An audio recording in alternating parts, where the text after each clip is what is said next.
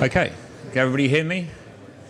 Yes? Good. Okay, we're starting a little late, but that's okay. We'll go relatively fast, so we can finish hopefully on time. My name's Yorick. I work for ISSIO. We basically do medical, workflow, tracking, real-time software as a web app, both on desktop and on mobile. So this is like a quick overview of a whole bunch of stuff that we've found out over the last 2 years. Okay? So one of the key things about JavaScript persistence is basically getting your code and your data to the device and keeping it there.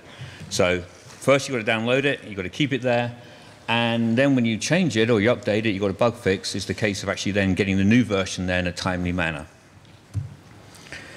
So problems that we have on mobiles, we all know. We have slow networking speeds, and we have really bad latency problems, particularly in medical facilities where we work. We have really bad latency problems and really bad Wi-Fi setups because they're set up for medical facilities and Wi-Fi's are kind of like an afterthought. So you got the bad latency, and then you also have problems with you download the code to the browser, and then the browser re-downloads it. It doesn't keep it around, because it keeping around for you is basically under its control, not your control. So really, you want to have more control over how you download stuff.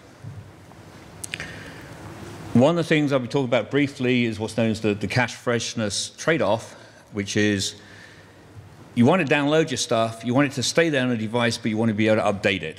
Okay? So here's the #1 easy solution to solve all these problems. Okay? That's like use PhoneGap, wrap all your data, all your code, put it in an app, download it once to user's device. It's always going to be there. They never have to download it again. We're done. Of course, if life was that easy, there wouldn't be problems with that solution.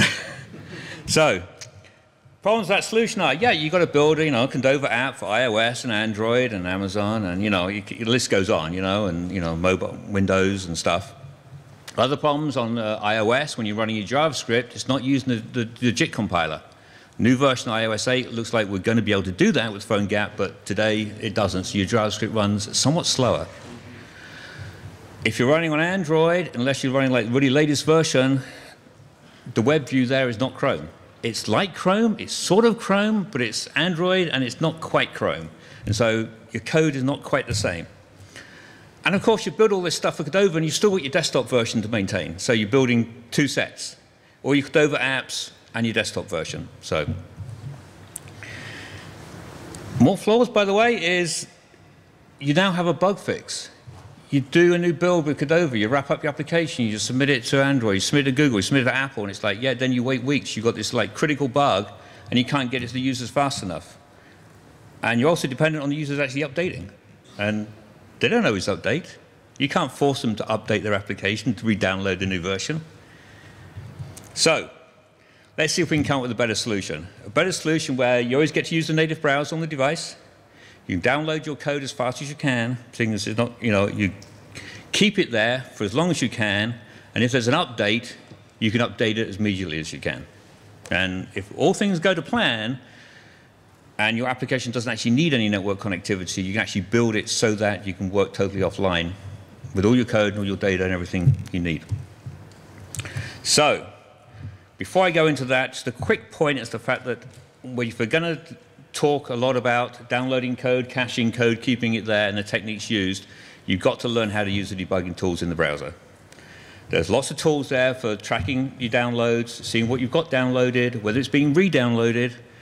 So you can quite easily go and inspect all those headers, what the state of the world is. Okay? So first thing, we've got to get your data to the phone or the mobile device fast. So smaller the data, the better. So minimize your files. Get them small. Other thing you can do is JavaScript is really fast on most mobile devices nowadays. So instead of generating a huge amount of HTML for your page, just generate a small container of HTML and download the actual data that you're going to be representing on that page, and then use the JavaScript to actually build the DOM for you. Don't generate and download 40 K's worth of HTML tags for half a K's worth of data. Other thing you can do is, if you configure your server right, you can compress all your downloads as well. Most servers do this, but it's the thing to check, and you can check in your headers in the debugger, so is your downloads really compressed? Because all this stuff's text, it compresses really well. The other thing you can do is, the faster you can get it to the device is the closer your server is to the user. So, if you're not already using a CDN to host all your data, really seriously think about using one. If I'm sitting, on the West Coast here, and our server is in Chicago, which is actually where it is, it's 800 millisecond round trip. It should be 50 millisecond round trip, because that's the distance from here to San Jose.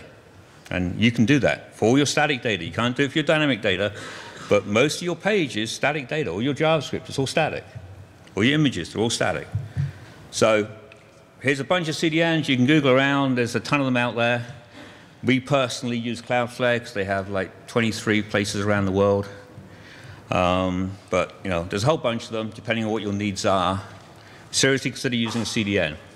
The other good reasons for using a CDN are, on the fly, they will automatically minimize your files for you. So you don't have to go through all the crap of minimizing your files. Every time you do a new build, go minimize all your files. Don't do that.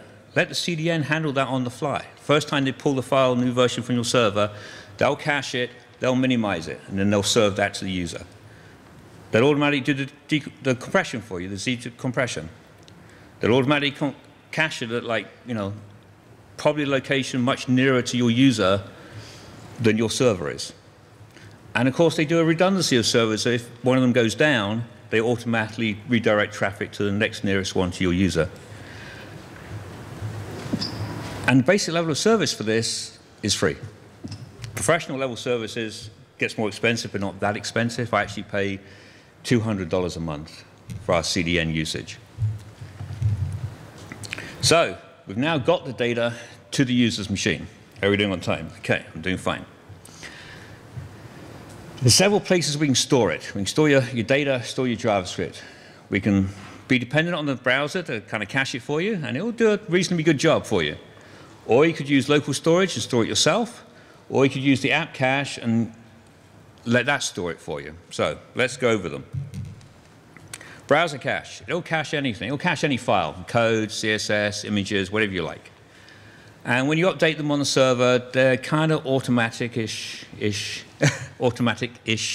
as to whether they'll get downloaded or not.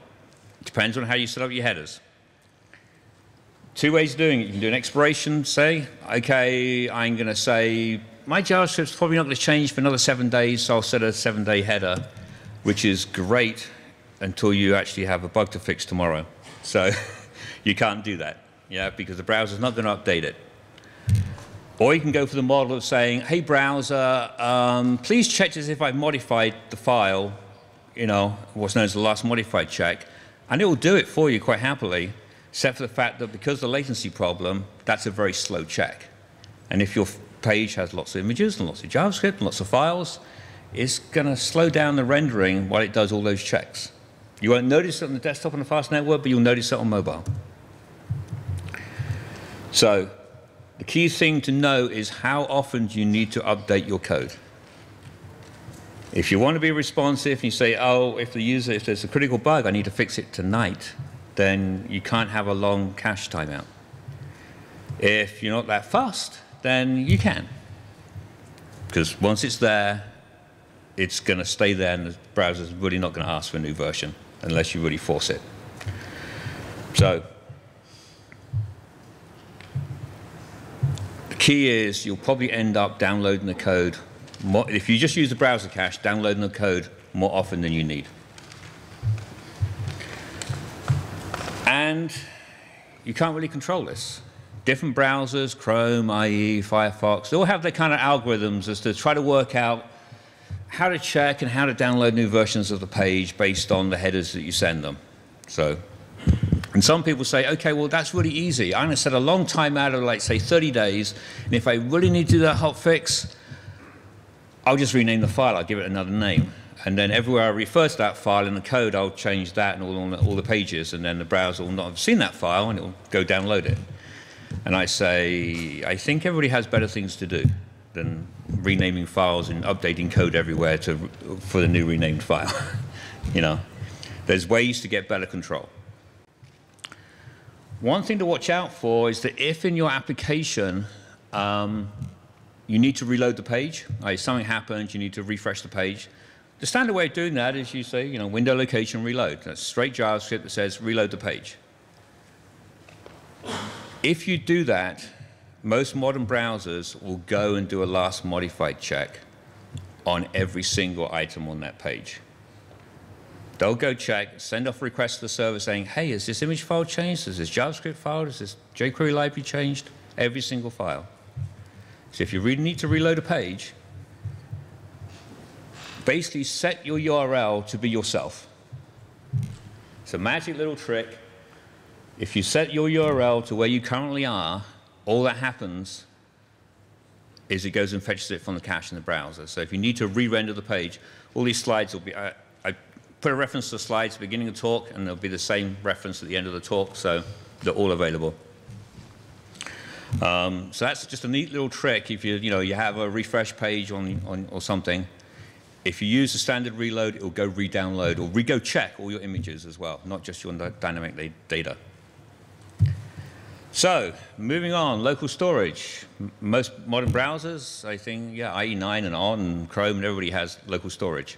So you can store anything in it as long as it's a string. You can store code. You can store data. If there's like data you download, the app has, say, you have some app that, say you're doing some app for Subway and they have weekly specials once a month, which is what they do on their app.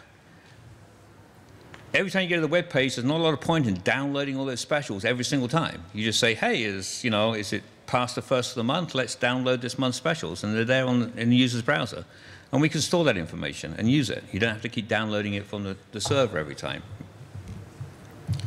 So the thing about local storage is any string. Arbitrary string, it doesn't matter what it is. It can be CSS. It can be JavaScript. It can be JSON data. It doesn't really matter. As long as you can represent it as a string, you can store it in the browser. The key thing about it is the local storage is assigned on a domain-by-domain basis. So you associate the data that you stored, you download to the browser, and you store it against a particular domain, just kind of like cookies, only you've got much more data. And once it's downloaded, it just stays there. It doesn't go anywhere, unlike cookies that get resent back up to the server. How you update the local storage and when you update it is up to you. So if you wanted, you could download all your JavaScript, store it in local storage, and then each time your page loads for the first time, you can say, hey, server, when did I last do a code release? And if it's newer than what you saved before, you just download the new code. And if not, don't. Whereas normally you'll be downloading all your JavaScript every time the user goes away, comes back tomorrow. And with local storage, you can quit the browser, come back, it will still be there. It doesn't go away. So, as I said, now, there is in theory a 5 megabyte limit on what you can store in local storage on a per domain basis. I have a very big web app. I don't have 5 megabytes of minimized JavaScript to store. So 5 megabytes of minimized JavaScript is a lot of code. Or a lot of data, So, as I said, you update it when you want. It's good for code, good for CSS, not good for images because you can only store strings and you'd have to represent, you have to, base 64 them or something crazy. So don't do that. Here's a quick little snapshot, which you can look at the slides later. But basically, this says, OK, I'm going to go find all my script tags, and then I'm going to make a unique name from the script tag for the path, and then I'm going to go do an AJAX call, go get them, and then going to store them in local storage. So that's an easy way that you could say, on my page, I'm going to go get all the code that I need for next time this page loads. I'll leave it as an exercise to somebody else as to how you take that code and go put it back in the DOM, but it's pretty straightforward. Worst case scenario, you could use eval. Wouldn't necessarily recommend using eval, but you could. It's easy enough to go create a script tag in the DOM and go put it back in there. So, next up, before I run out of time, app cache. App cache is kind of like local storage, except for the fact that we're back to the browser cache. We're storing files. We're not storing arbitrary data that you control. So you can store JavaScript, CSS, images, HTML, any file you like. And the key with app cache is that basically, once you've downloaded it, when your page loads, it makes one check to the server saying, has anything in you have this manifest file, which we're about to get to, has anything in the manifest changed? And it's either all or nothing. It's like, if it's changed, it then re-downloads everything. If it's not changed, it re-downloads nothing. So this is an easy way to say, all my images, CSS, I'll download them once, and they'll stay there, and I'll never download them again. And with this, you can actually work offline. And if there's newer versions, if the last modified check fails because there's no network there, it'll use the versions in the cache. And if it succeeds and there's a network there, it'll download new versions if necessary. So a manifest file looks like this. You change your HTML tag to say HTML, manifest, and you give it a name of a file. And in the file, you literally list all the URLs that you want stored in the browser's application cache. And they don't even have to be local to your domain. They could be anywhere. You can put third-party libraries hosted off Google's CDN or whatever, anything you like. If it's a relative path, great. If it's a full HTTP address, works just great. You can store anything you like. So doing the updates, you kind of control this one. You kind of control it by just changing the modified date of your manifest file. You change the modification date, that's it. Everything in that file gets re-downloaded. So you have lots of control. You can say, because you literally just say, download the files, don't download them again, and then when you need to do that critical fix, you upload new versions of the server, you change the modification date on your manifest file, and the users will see it straight away. It saves all this like last modified check on every single file, so it just does it just the once. If you want to know more about app cache, here's a bunch of references. The first one's really good, introduction as to all the details. The second one is absolutely, definitely worth reading. Application cache is a douchebag. It's definitely worth reading because, like anything, it does sound too good to be true. There is some gotchas. So that article goes over the gotchas in much more detail than I could ever do. So definitely read that one. And if you're really into it, you can read the spec.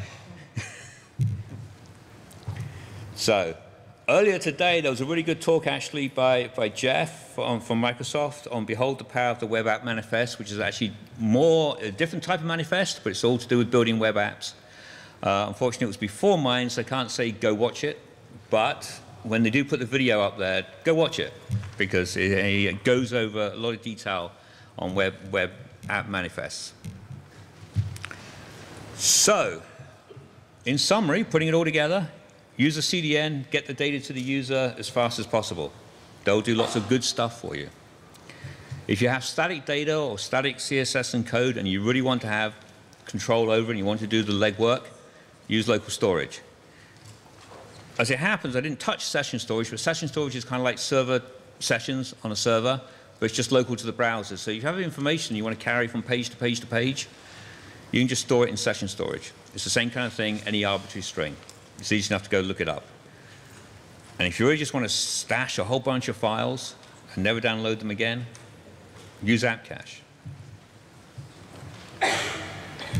And if you get it all right together, you can actually write an app using pure HTML5 and JavaScript that sits on your mobile device and does everything.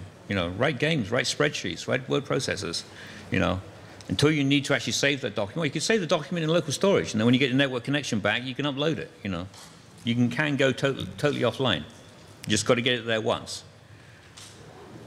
And just an example, if you go look in the debugger tools at the Google homepage, you'll find they're storing 250 kilobytes in your application cache of all their JavaScript to run that homepage. They download it once.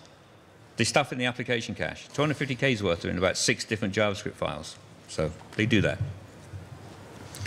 So the end philosophy should be, the control of the updates should be under your control. Don't just depend on, oh, well, the browser will update it if I put a new version on the server. Yes, maybe it will, maybe it won't. Yeah, maybe you'll get lucky. Be more proactive. You can use local storage, you can use app cache to make things much better experience for the user. Okay, and I'm finished on time, even though I started late. Thank you.